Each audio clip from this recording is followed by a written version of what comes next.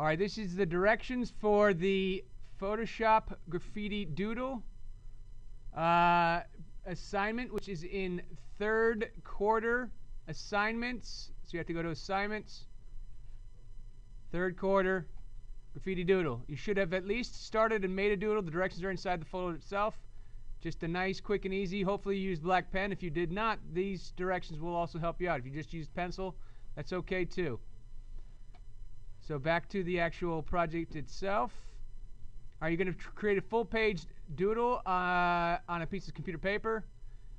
Scan your doodle, and you save it to your work folder. And then from the server, you're going to open up this example file. It's called Graffiti Doodle PSD. And save this copy to your files. Now open up Photoshop, and you're going to see 3 layers. All right, those 3 layers are going to be top, the wall, the drawing, and then the white background. All right, so we're going to create a new layer. The new way to create a new layer is going down here to the icon that says New Layer. If you hover over it, it should say New Layer, create a new layer. That's what we're going to do. And then we're going to go to the menu bar, go to File, Place. I go Place Embedded. The reason I use Place Embedded is that the file will actually be inside of here, not linked to an outside source. So always Place Embedded. We're going to browse for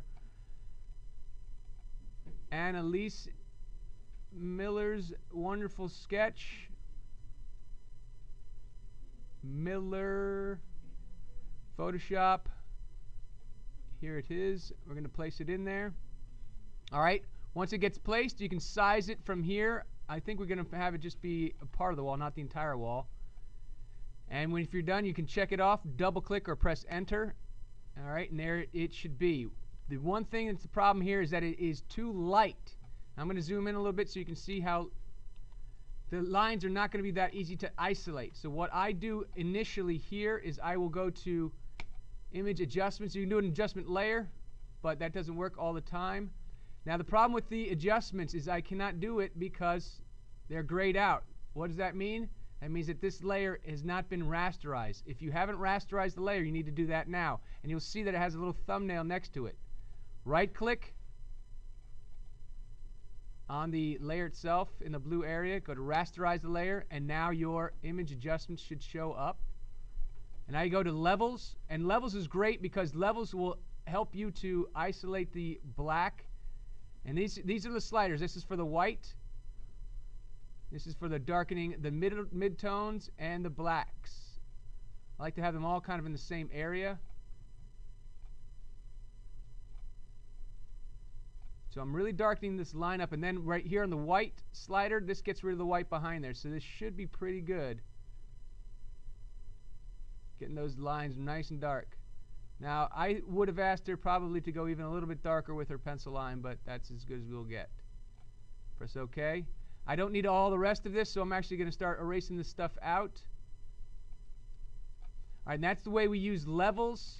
I don't want that part, nor do I want this part. I'm just selecting it with the marquee tool, and I'm going to press delete.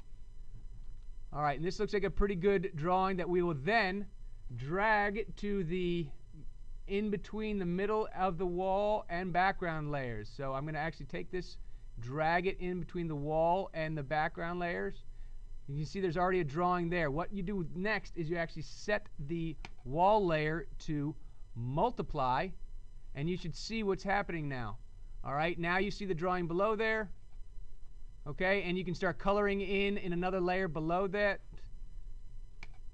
All right, with your brushes, using different colors. Let's say we use red, or we can put this on a top layer. And you can see that it's actually come through. What the problem is that this is still has a white interior. So if I actually put that layer below here, it disappears. So you have to actually put it above. You can color this in, or if you wanted to, you can actually use, and I would make a copy of this first, duplicate this layer, right-click, duplicate. Try to use your fill bucket. If you've done a good job of really making these lines crisp and clean, you can use this fill bucket pretty easily. And it will work for you. Okay? But you can see when you do use the fill bucket, it does kind of get close to those edges. Play around with this, have some fun. I'm going to give you one more update in a second.